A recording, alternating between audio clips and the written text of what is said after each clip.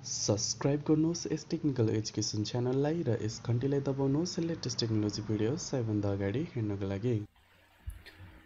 नमस्कार साथीहरू, तपाईहरुलाई टेक्निकल एजुकेसन युट्युब च्यानलमा स्वागत छ। आजको यस भिडियोमा म कम्प्युटर जेनेरेसन र यसको फिचर्सहरु र त्यो जेनेरेसनका कम्प्युटरहरुको बारेमा चाहिँ यहाँ डिटेल्समा चाहिँ एक्सप्लेन गर्न गइरहेको छु। Generation in computer terminology is a change in technology a computer is what's being used. Is your computer generation चाहिँ टेक्नोलोजीको बेसमा चाहिँ जेनेरेसन छुट्टाएको हुन्छ र जति बेला टेक्नोलोजी चेन्ज हुन्छ यसको त्यति बेला चाहिँ जेनेरेसन चाहिँ अपडेट हुन्छ र त्यस्तै Initially, the generation term was used to distinguish between varying hardware technologies. Nowadays, generation include both hardware and software, which together makes up an entire computer system.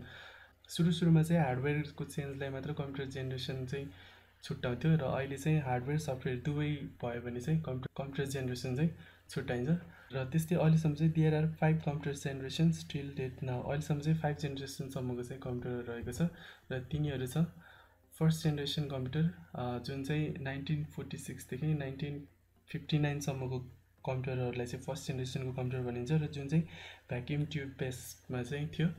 र त्यस्तै सेकेन्ड जेनेरेसनको कम्प्युटरको कुरा गर्दाखेरि सेकेन्ड जेनेरेसन कम्प्युटरको पिरियड चाहिँ 1959 देखि 1965 सम्म थियो र जुन चाहिँ ट्रान्जिस्टर बेस टेक्नोलोजीमा चाहिँ बनेको थियो। र त्यसै थर्ड जेनेरेसनको कम्प्युटरको कुरा गर्दाखेरि पिरियड चाहिँ थर्ड जेनेरेसनको 1965 देखि 1971 सम्म थियो र जुन चाहिँ टेक्नोलोजी चाहिँ जसमा इन्टिग्रेटेड सर्किट बेस्ड टेक्नोलोजीले चाहिँ बनाइएको थियो र यसको बारेमा डिटेल्समा चाहिँ म यहाँ अगाडि चाहिँ चर्चा गर्न गइरहेको छु। र त्यस्तै फोर्थ जेनेरेसन कम्प्युटरको कुरा गर्ने भने यो चाहिँ 1971 देखि 1980 पिरियडको चाहिँ कम्प्युटरलाई चाहिँ फोर्थ जेनेरेसन कम्प्युटर भनिन्छ र जुन चाहिँ VLSI माइक्रोप्रोसेसर बेसमा चाहिँ थियो। VLSI मतलब चाहिँ very large scale integration microprocessor base चाहिँ रहेको थियो। र त्यस्तै फिफ्थ जेनेरेसनको कम्प्युटरको कुरा गर्दाखेरि यो चाहिँ 1980 देखि अहिलेसम्मको कम्प्युटर चाहिँ फिफ्थ जेनेरेसनको कम्प्युटर हो र जुन चाहिँ ULSI माइक्रोप्रोसेसर बेसमा चाहिँ बनेको छ। ULSI को मतलब चाहिँ ultra large scale integration microprocessor based रहेको छ र जुन चाहिँ अहिले चाहिँ युज छ फिफ्थ जेनेरेसन कम्प्युटर चाहिँ। र यसको डिटेल्समा चाहिँ यहाँ अगाडि कुरा गरौँ है त। First generation computer the period of first generation was from 1946 to 1959. The computers of first generation used vacuum tubes as the basic components for memory and circuit for CPU central processing unit. र first जेनेरेसनको कम्प्युटरको period चाहिँ 1946 देखि 1959 सम्मको हो र यो चाहिँ भ्याक्युम ट्युब बेस्ड टेक्नोलोजीमा चाहिँ बनेको थियो र circuitry for the CPU circuitry चाहिँ CPU को रूपमा चाहिँ युज हुन्थ्यो।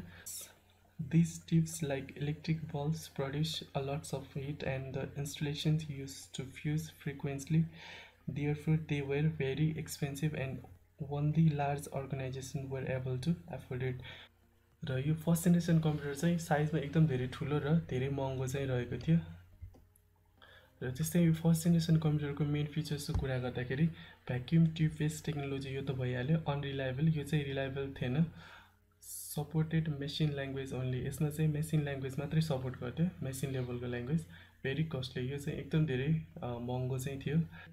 Generated a lot of heat यसले चाहिँ एकदम धेरै हिट चाहिँ प्रड्युस गर्थ्यो र slow input and output device obviously यसमा चाहिँ इनपुट आउटपुट डिभाइस दुवै स्लो थियो र ह्युज साइज चाहिँ यसको एकदम धेरै ठुलो साइज रहेको थियो। निड अफ एसी र यसमा चाहिँ धेरै हिट प्रड्युस हुने भएको कारणले गर्दा यसलाई चाहिँ एसीबाट चाहिँ कुल गराउनु पर्थ्यो र त्यस्तै नन पोर्टेबल यो चाहिँ एकदम धेरै ठुलो साइज भएको कारणले गर्दा यो चाहिँ पोर्टेबल थिएन, नन पोर्टेबल थियो र consume a lots of electricity यसमा चाहिँ इलेक्ट्रिसिटी एकदम धेरै लाग्थ्यो। इलेक्ट्रिसिटी चाहिँ यो चाहिँ यसका मेन फिचर्सहरू रहेका छन्। र त्यस्तै फर्स्ट जेनेरेसनको कम्प्युटर्सहरूको बारेमा कुरा गर्दाखेरि NIAC, EDVAC, UNI-VAC, IBM 701, IBM 650 यी चाहिँ फर्स्ट जेनेरेसन कम्प्युटरहरू रहेका छन्। र त्यस्तै सेकेन्ड जेनेरेसन कम्प्युटर्सको कुरा गर्दाखेरि The period of second generation was from 1959 to 1965. In this generations, transistors were used that were cheaper, consume less power, more compact in size, more reliable and faster than the first generation machines made by vacuum tubes. Second generation computer period चाहिँ 1959 देखि 1965 सम्मको भयो र यसमा चाहिँ transistor use हुन्थ्यो। Vacuum first जेनेरेसनमा चाहिँ भ्याक्युम ट्युबको युज हुन्थ्यो भने सेकेन्ड जेनेरेसनमा चाहिँ ट्रान्जिस्टरको युज हुन्थ्यो। ट्रान्जिस्टर चाहिँ चिपर थियो, थोरै पावर लिन्थ्यो र कम्प्याक्ट इन साइज पनि यसको चाहिँ कम्प्याक्ट सानो थियो, रिलायबल थियो फर्स्ट जेनेरेसन कम्प्युटर भन्दा र फर्स्ट जेनेरेसन कम्प्युटर भन्दा छिटो पनि थियो। In this generation, magnetic cores were used as a primary memory and the magnetic tape and magnetic disks as a secondary storage device. As a primary memory को रूपमा चाहिँ यसमा magnetic core चाहिँ use हुन्थ्यो भने secondary memory को रूपमा चाहिँ magnetic tape अनि त्यसपछि magnetic disk चाहिँ युज हुन्थ्यो। र त्यस्तै सेकेन्ड जेनेरेसन कम्प्युटर्सको फिचर्सको कुरा गर्दाखेरि युज अफ ट्रान्जिस्टर भइहाल्यो। यसमा चाहिँ ट्रान्जिस्टर वाला टेक्नोलोजी चाहिँ युज थियो। Reliable in comparison to first generation computer, यो फर्स्ट जेनेरेसनको कम्प्युटर भन्दा चाहिँ रिलायबल थियो। र त्यस्तै smaller in size as compare to first generation computer, यो चाहिँ फर्स्ट जेनेरेसन कम्प्युटर भन्दा चाहिँ सानो थियो, कम्प्याक्ट थियो, त्यही भएर यो चाहिँ सानो थियो। Generated lace hit as compare to first generation computers, यो फर्स्ट जेनेरेसनको कम्प्युटरले भन्दा चाहिँ अलिकति कम हिट चाहिँ प्रड्युस गर्थ्यो। Consume lace electricity as compare to first generation computers, र इलेक्ट्रिसिटी पनि फर्स्ट जेनेरेसनको कम्प्युटरले भन्दा चाहिँ थोरै नै कन्ज्युम गर्थ्यो। र त्यस्तै faster than first generation computer, यो चाहिँ फर्स्ट जेनेरेसनको कम्प्युटर भन्दा छिटो थियो।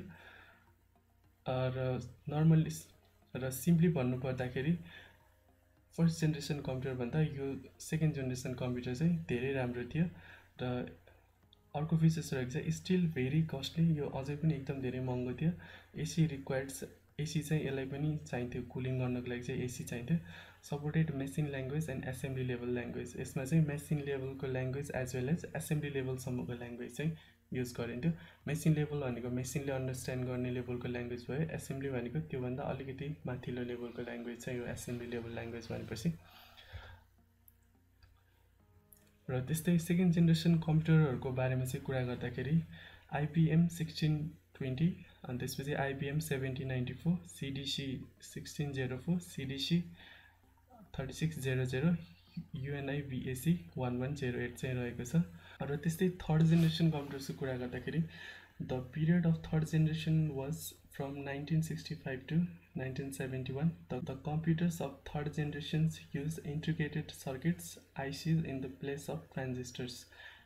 थर्ड जेनेरेसनको कम्प्युटरको टाइम पिरियड चाहिँ 1965 देखि 1971 सम्म थियो र यसमा चाहिँ आइसीहरू युज हुन्थ्यो। जुन सेकेन्ड जेनेरेसनमा चाहिँ ट्रान्जिस्टर युज भएको थियो, ट्रान्जिस्टरको ठाउँमा थर्ड जेनेरेसनमा चाहिँ आइसी चाहिँ युज हुन्थ्यो। र अ सिंगल आइसी has many transistor, resistors and क्यापेसिटर्स along with the associate circuit, एउटा सिंगल आइसीमा चाहिँ हामीले धेरै ट्रान्जिस्टर, रेजिस्टर र क्यापेसिटर्सहरू राख्न सकिन्थ्यो सर्किट मिलाएर। र त्यस्तै द आइसी was invented by jack Kilby, यो आइसी चाहिँ ज्याक किल्बीले चाहिँ बनाएका थिए। र त्यस्तै थर्ड जेनेरेसन कम्प्युटरको मेन फिचर्सहरू हेर्दाखेरि आइसी युज, यो चाहिँ आइसी बेस्ड टेक्नोलोजीमा चाहिँ बनेको थियो। र अर्को रहेको छ more reliable in comparison to previous generations, यो चाहिँ फर्स्ट र सेकेन्ड जेनेरेसन भन्दा एकदम धेरै रिलायबल थियो। स्मलर इन साइज पनि सानो थियो। जेनेरेटेड लेस हिट चाहिँ यसले कम प्रड्युस गर्थ्यो। फास्टर, सेकेन्ड जेनेरेसन भन्दा नि फास्ट थियो। र अर्को रहेको छ लेसर मेन्टेनेन्स, यसलाई चाहिँ मेन्टेन धेरै गरिरहनु पर्दैन थियो। कस्टली, यो अझै पनि कस्टली नै थियो। एसी रिक्वायर्ड्स, यसलाई कुलिङ गर्नको लागि एसी चाहिन्थ्यो। कन्ज्युम लेसर इलेक्ट्रिसिटी चाहिँ सेकेन्ड जेनेरेसनको कम्प्युटरले भन्दा थोरै कन्ज्युम गर्थ्यो। र सपोर्टेड हाई लेभल ल्याङ्ग्वेज गर्थ्यो, यसले चाहिँ हाई लेभलको प्रोग्रामिङ ल्याङ्ग्वेज चाहिँ सपोर्ट गर्थ्यो थर्ड जेनेरेसन कम्प्युटरले। र त्यस्तै थर्ड जेनेरेसनको कम्प्युटरको कुरा गर्दाखेरि आइबिएम 360 सिरिजहरू भयो, हनीवेल 6000 सिरिज, अनि त्यसपछि PDP personal data processor computer IBM 370 168, अनि त्यसपछि टिडिसी 3160 चाहिँ यो थर्ड जेनेरेसनका कम्प्युटरहरू रहेका छन्।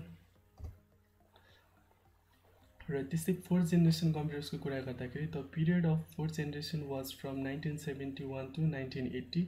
Computers of fourth generation use very large scale integrated भिएलएसआई circuit, र यो फोर्थ जेनेरेसनको कम्प्युटरको टाइम पिरियड चाहिँ 1971 देखि 1980 सम्म चाहिँ थियो। Computers of fourth generations use very large scale integrated VLSI circuit.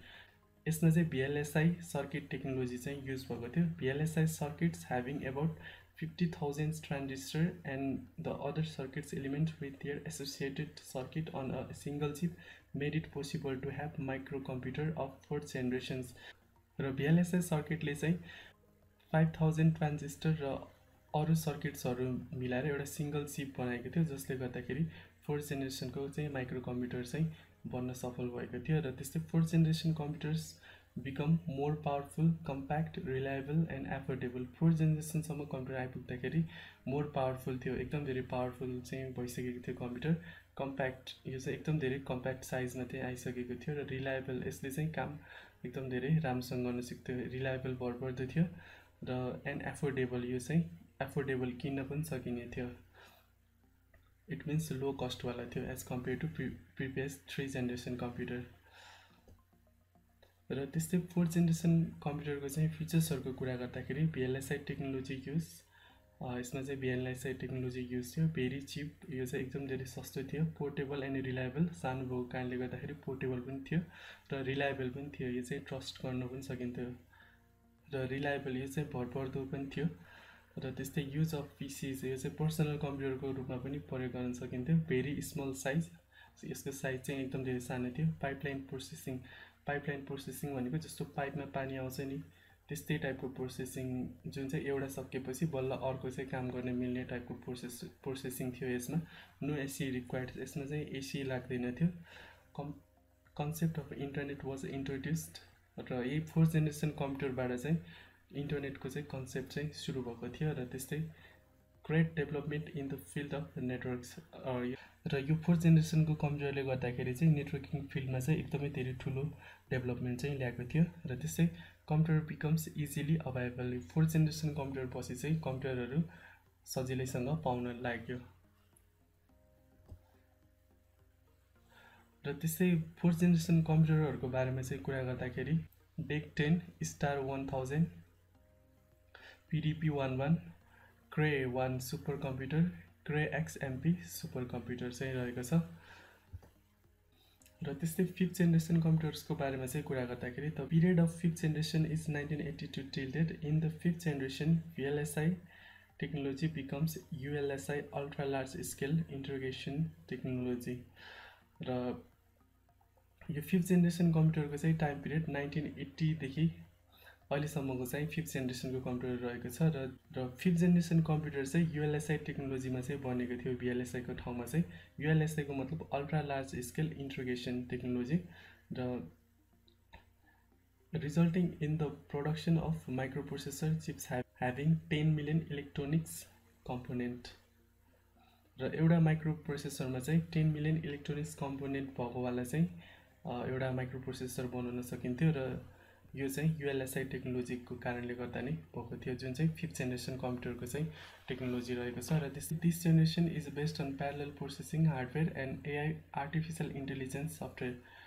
र फिफ्थ जेनेरेसन कम्प्युटरमा चाहिँ प्यारलल प्रोसेसिङ हार्डवेयर चाहिँ थियो। प्यारलल प्रोसेसिङ भनेको मतलब मल्टिटास्किङ, एकैचोटिमा धेरै कामहरू गर्न सकिने। जस्तो सिम्पल भाषामा बुझ्दाखेरि हामीले एकैचोटिमा गीत पनि सुन्न सक्छौँ, म्युजिक भिडियो पनि हेर्न सक्छौँ, फोटो पनि हेर्न सक्छौँ, र ब्राउजिङ पनि गर्न सक्छौँ।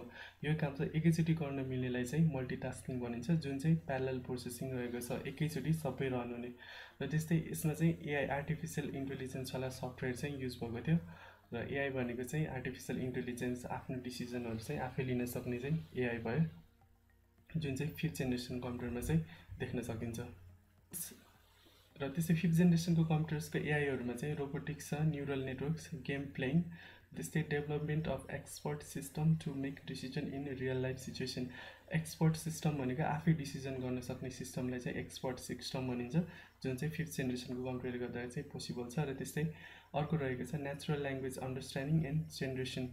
यो फिफ्थ जेनेरेसन कम्प्युटरले चाहिँ नेचुरल ल्याङ्ग्वेज भनेको हामीले जस्तो बोल्ने भाषा हुन्छ नि, यो चाहिँ बुझ्न पनि सक्छ। जस्तो हामीले गुगललाई चाहिँ हेलो गुगल भन्यो भने उसले चाहिँ हेलो भनेर चाहिँ रिप्लाई गर्छ। यो चाहिँ फिफ्थ जेनेरेसनको कम्प्युटरले चाहिँ नेचुरल ल्याङ्ग्वेज चाहिँ बोल्न पनि सक्छ, अनि त्यसपछि जेनेरेट आफूले निकाल्न पनि सक्छ फिफ्थ जेनेरेसन कम्प्युटर, जुन चाहिँ AI रहेको छ फिफ्थ जेनेरेसन कम्प्युटरको। र त्यस्तै 5th जेनेरेसन कम्प्युटरको चाहिँ फिचर्सहरूको कुरा गर्दाखेरि ULSI टेक्नोलोजीमा चाहिँ बनेको छ यो development of the true artificial intelligence. यसबाट चाहिँ आर्टिफिसियल इन्टेलिजेन्स चाहिँ डेभलप भएको छ। Developing of natural language processing 5th जेनेरेसनको कम्प्युटरपछि चाहिँ नेचुरल ल्याङ्ग्वेज प्रोसेसिङ चाहिँ सुरु भयो। नेचुरल ल्याङ्ग्वेज भनेको मैले भनिहालेँ नर्मल हामी बोल्ने ल्याङ्ग्वेज। र त्यस्तै अर्को फिचर्स रहेको छ advancement in parallel processing multitasking चाहिँ एडभान्स हुँदै गयो। र अर्को रहेको छ advancement in super conductor technology र यो चाहिँ सुपर कन्डक्टर टेक्नोलोजीमा चाहिँ एडभान्स भयो र more user friendly interface with multimedia features. 5th जेनेरेसनको कम्प्युटर चाहिँ मोर युजर फ्रेन्डली इन्टरफेस भनेको मतलब चाहिँ हामीले जुन चलाउने इन्टरफेस हुन्छ हामीले जुन चलाउने कम्प्युटर हुन्छ त्यो चाहिँ एकदम धेरै फ्रेन्डली छ जसले पनि चलाउन सक्छ र विथ मल्टिमिडिया फिचर्स। मल्टिमिडिया पनि 5th जेनेरेसन कम्प्युटरमा चाहिँ भेट्न सकिन्छ। मल्टिमिडिया मतलब भिडियो अडियो फोटोहरू भयो अझै 5th जेनेरेसन कम्प्युटरको फिचर्स भयो। र त्यसै अर्को रहेको छ अभाइबिलिटी of very powerful and compact computers at a cheaper rate. अहिलेको चाहिँ 5th जेनेरेसन कम्प्युटर चाहिँ एकदम धेरै पावरफुल कम्प्युटर पनि सस्तो दाममा चाहिँ पाउन सकिन्छ र यो चाहिँ 5th जेनेरेसन कम्प्युटरको चाहिँ फिचर्सहरू रह्यो। र त्यस्तै 5th जेनेरेसनका कम्प्युटरहरूको बारेमा कुरा गर्दाखेरि चाहिँ डेस्कटप भइहाल्यो, हामी सबैले युज गर्ने डेस्कटप भयो। ल्यापटप हामी सबैले युज गर्छौँ, नोटबुक प्रो भयो र त्यस्तै अल्ट्रा बुक रह्यो। अनि त्यसपछि क्रोम बुक चाहिँ यी चाहिँ 5th जेनेरेसन कम्प्युटरहरू चाहिँ रहेका छन् जुन चाहिँ अहिले सबैजनाले युज गरिरहेको छ 5th जेनेरेसनको कम्प्युटर। साथीहरू तपाईलाई यो भिडियो कस्तो लागेको छ प्लिज कमेन्ट्समा भन्न नबिर्सनु होला। यदि तपाईलाई यो भिडियो राम्रो लागेको छ भने कृपया लाइक गर्नु होला र यदि तपाईलाई यो भिडियोले अरू कसैलाई पनि हेल्प हुन्छ जस्तो लाग्छ भने प्लिज सेयर गर्नु होला र यस टेक्निकल एजुकेसन युट्युब च्यानललाई अहिलेसम्म पनि सब्स्क्राइब गर्नु भएको छैन भने प्लिज सब्स्क्राइब गर्नु होला र त्यसकै साइडमा रहेको बेल आइकनलाई पनि थिच्न नबिर्सनु होला ताकि अब आउने टेक्नोलोजीसँग रिलेटेड नयाँ भिडियोहरू तपाईलाई सबैभन्दा अगाडि मिल्न सकोस्। धन्यवाद।